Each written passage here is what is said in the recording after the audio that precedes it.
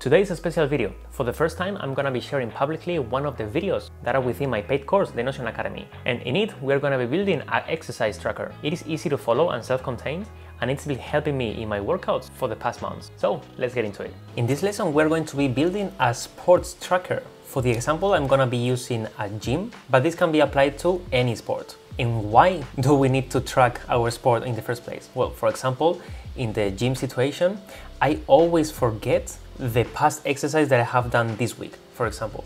And I may train 2 times my chest and I don't want to, I just wanna train it once. Or maybe it's been like 4 weeks since I don't train my legs, because now in the Zoom call era, people just watch my torso, so I forget about my legs. So by tracking this, we can do some calculations that tell us when is the last time that we have exercised each part of the body, which is the last time that we did a particular exercise, and so on. So this is why we are doing this. So without any further ado, let's get into it. So we start here in our dashboard. Let's create a new page for our sports tracker. And here we are gonna be having a database for the exercise and a database for the body parts. And what do I mean by this? For example, let's say that this is a bench press, that is a gym exercise for the chest.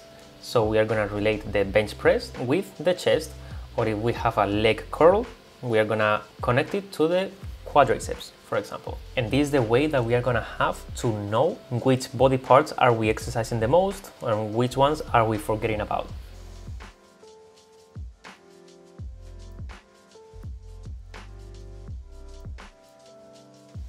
So these are the body parts. Let's relate it to the exercises.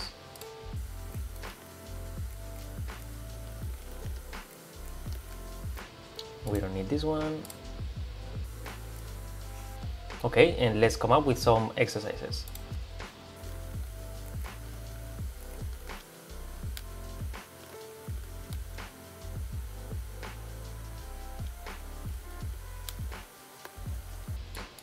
And so on.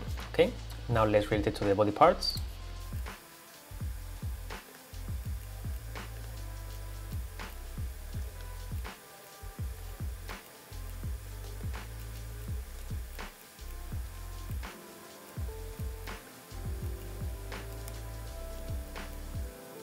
Okay, so here we have it. Let's put them in 2 columns.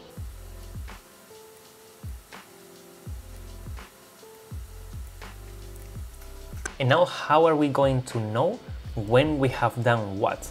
So we need a daily entry for this, right? So if you have been following this module, you know that we already have a daily pages database that we are gonna be creating 1 entry in every day. So we can use this one. We can bring here the daily pages database. And in this case, we don't need any of these properties. And we can create here a relational property to the exercises that we are gonna do in 1 particular day.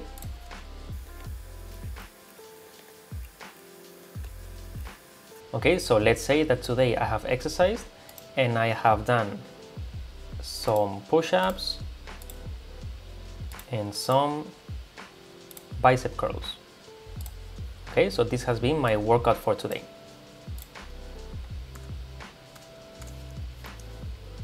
So this one we can hide, and here we can start to do some basic calculations, like how many times have I trained one of these exercises. So with a roll-up times trained, I can select the day.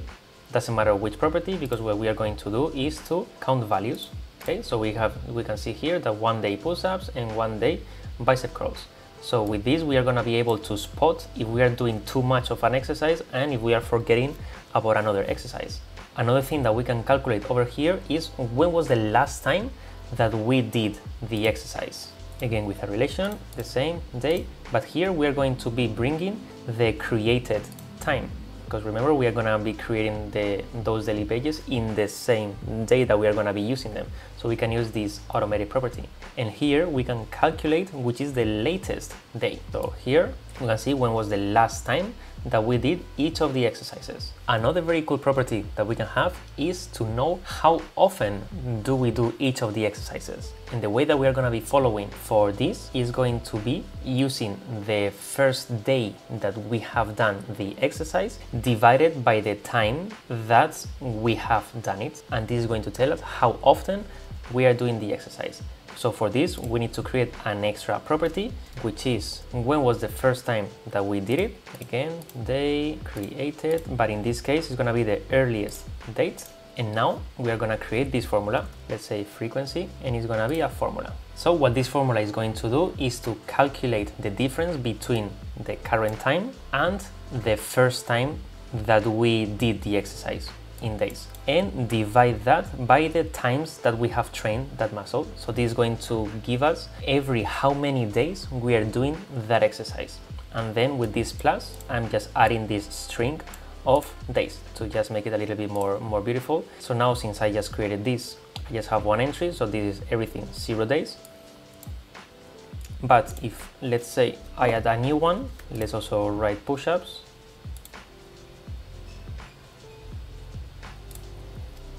Because this difference is in days, this is still not picking up anything, but in the moment that there's going to be a day difference, this is going to start calculating which is the frequency.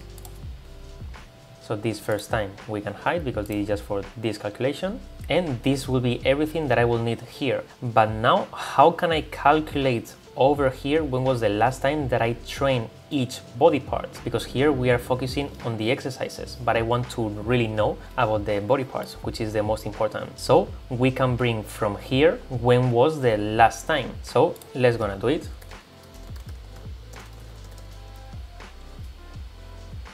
And we will do this with a roll-up, right? But here what we will find is that we cannot find this last time property because we cannot do a roll-up of a roll-up. Again, Notion limitation. So how can we hack this? We can create a new property that is going to be last time, let's say for rollup, and this is going to be a formula that basically is going to copy this over here. That is it. So last time, and that's it.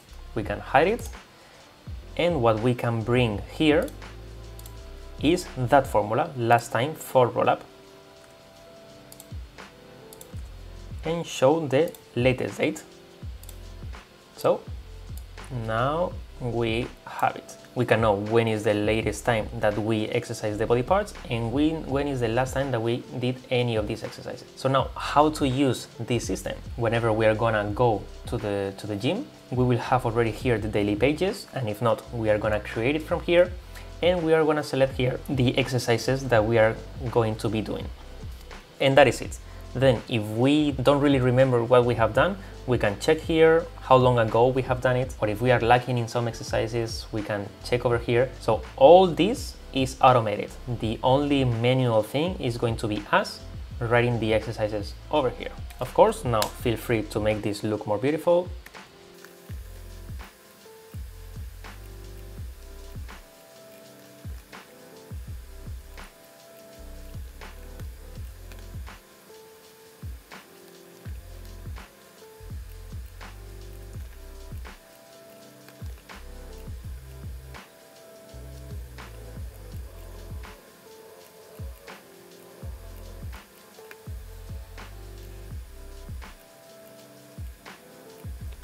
And that will be it. This is our sports tracker. Welcome back.